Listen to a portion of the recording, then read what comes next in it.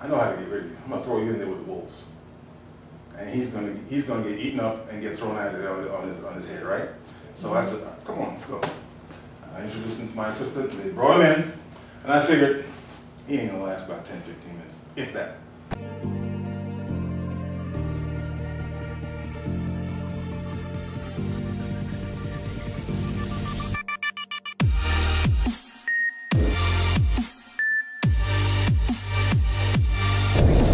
Like, seriously. Welcome to Miami.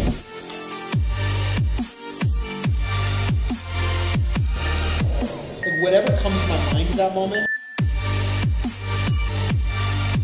Awesome. Michael, can you introduce yourself? Good morning, everybody. My name is Mike Williams. I am currently the Dean of the My Life, My Power Preparatory Academy, currently located in Liberty City, Florida.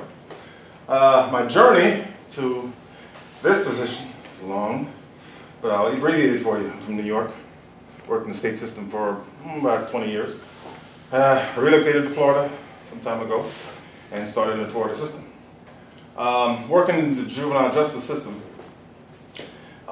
each position I've gotten felt like the people above me did not know what they were doing. So my idea was to get to that position and then make some changes. So I'd get promoted and get to a position. I found out that whatever position I was in, there was always somebody that was dictating what we do, and they didn't know what they were doing.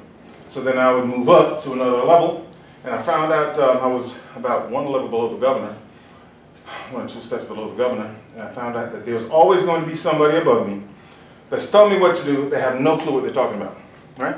So there had to be some kind of changes going on, and I didn't have the power to make those kind of changes. Moved to Florida, started out in their system, found out that pretty quickly that they had the same problem, right?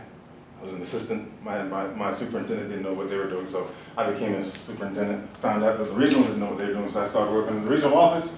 After a while, I just gave up. I left, and I came back to Florida.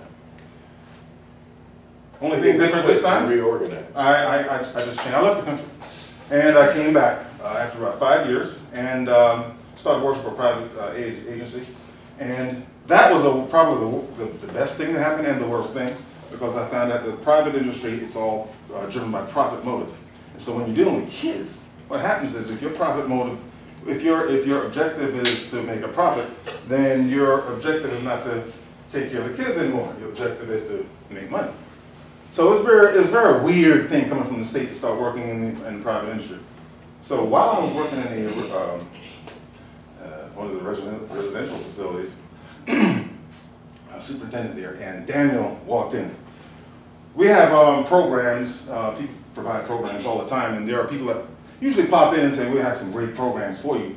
And it's a lot of hype, a lot of talk, and they really don't deliver. So he walks in out of the blue one day, blonde hair, blue eyes, and looking like he came out of GQ magazine. He was like tough, I had a group with him, and so he says, hey, I want to do something with your kids. And I looked at him, a bit skeptical. I'm like, what is this guy? He doesn't look like the kind of clientele that I deal with, so what can he do for us? So I tried to get rid of him, really. I mean, and he just kept talking. These were your DJJ kids. DJJ kids, right. And he just kept talking and talking. You've come back from Europe. So he came in and he was just talking about, and I tried to get rid of him, but he was very persistent. And I tried one way, and I said, well, I don't really have the time right now. He said, yeah, but and kept talking. I said, all right, I know how to get rid of you. I'm gonna throw you in there with the wolves, and he's gonna get eaten up and get thrown out of there on his head, right? So I said, come on, let's go. I introduced him to my assistant. They brought him in, and I figured he ain't gonna last about 10, 15 minutes, if that. So I went back to my office, started working. Came back out a little bit later on to see what was going on, and he had my guys. My guys are like tough. They're really challenging. I use the word challenging. Okay, all the time there's something going on. So when I walked in, they were sitting around something like this in a semicircle, and he was in the middle of it, and he was saying something. I don't know what he was saying, but he was doing some kind of thing with them. But they were sitting there listening. They were quiet. They were quiet, seated, listening. They don't normally. I mean, on a good day, to have them all seated and Even in lunch, they don't sit quietly. So something was going on. I didn't really understand what it was, but something was going on.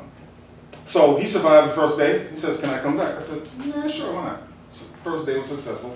So he came back, and he came back again, and again. He started doing something that no other group that have come in there had ever done. He was consistent. He kept coming back, even when I was like, "Okay, you're getting too much now." He just kept coming back and coming back, and I started seeing some results from the kids. I started seeing results. You know, I talked to them, and try to find out what is it that they're getting from this guy, and they started running down a litany of things and started using words that not normally come out of their mouths. The language of my guys are, based upon like 4 letters. Most of the words are 4 letters. Some of those words, right? 4-letter words. So they started using multisyllabic words that I've never heard them say before. Okay? Like career and fundamentals and talking about putting the life on track when they leave, what they're going to do, et cetera, et cetera. So I got interested in this thing that they were doing. I started asking questions about what it is. Started hearing words like EQ and emotional intelligence and things like that. What is that?